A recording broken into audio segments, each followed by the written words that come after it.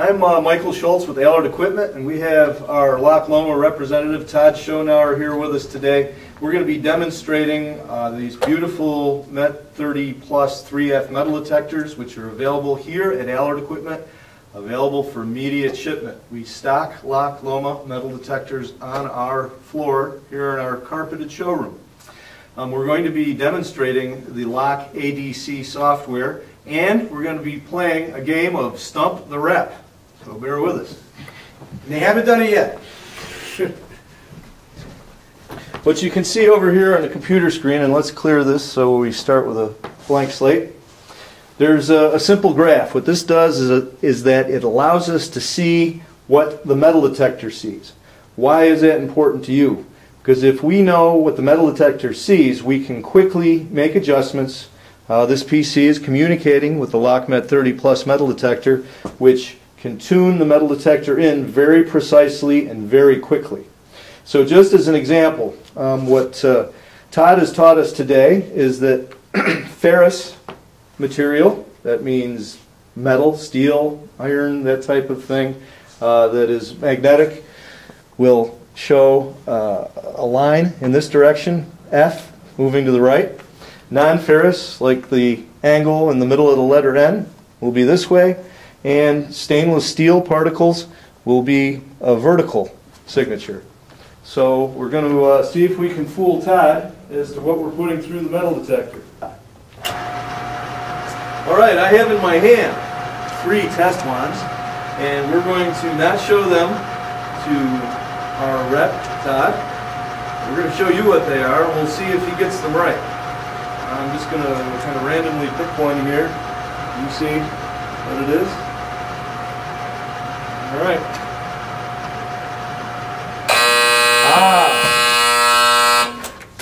Based on the quadrant that it's in here with the end shape, I would say that would be a non-ferrous, Michael. That is correct. Wow. All right.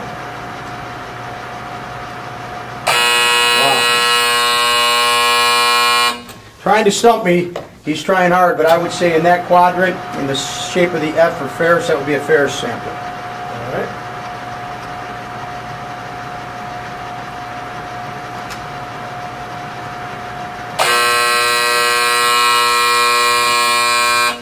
And as you can see, I typically call that a north and south. Contaminant would happen to be stainless steel. Very good. All right, so the point here is we can see what contaminant is causing the rejects. And what we're getting at here is you may have false rejects. Anybody who has a metal detector does, and it's a problem because your product may change during the day. Perhaps you're running frozen food, for example, and your line is going along well and the food is coming in at a very cold temperature. It's frozen very hard and very dry, and it goes through the detector just like a dry product. But then, perhaps as the day goes on, it's a hot summer day, your product isn't completely frozen as it goes through the metal detector. Suddenly, you start getting a lot of false rejects.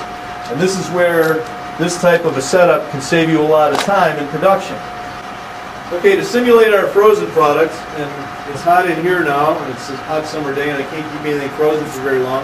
So we're going to use a dry bottle, and to simulate our thawed product, our wet product, we're going to use a wet bottle.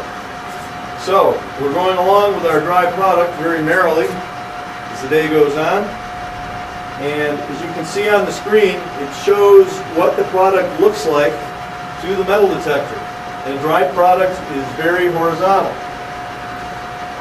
Now we're going to have we're starting to get thawed products, and boy, it's downright wet.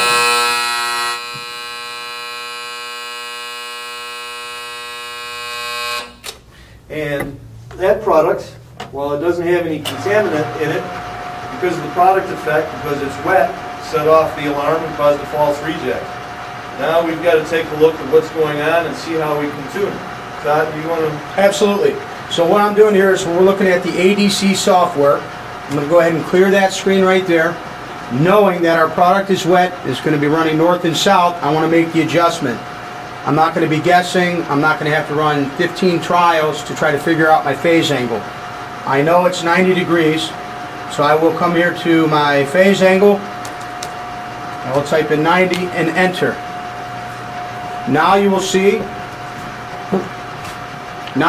our detection envelope is running 90 degrees, so if we want to go ahead and run the wet product again, you'll see that the product signal is now running north and south, staying within inside of our boundaries. So that's a problem solved right there. Now, we have this software available to run on PC as we're doing it here. We can also offer a metal detector with this graphical display built right into the side of the metal detector so that you can solve this problem on the production floor without having to plug in your PC. The PC does have the advantage that it's large and very easy to zoom in and use your keyboard. The display on the machine gives you the same information and lets you do it right on the floor on the spot. Either way, it's an excellent solution, available only from Loch Lomond Systems. And again, we're at Allard Equipment. We specialize in industrial food processing solutions, and we stock Loch Lomond machines here at Allard, as well as customizing made-to-order solutions for food processors. Thank you for your time.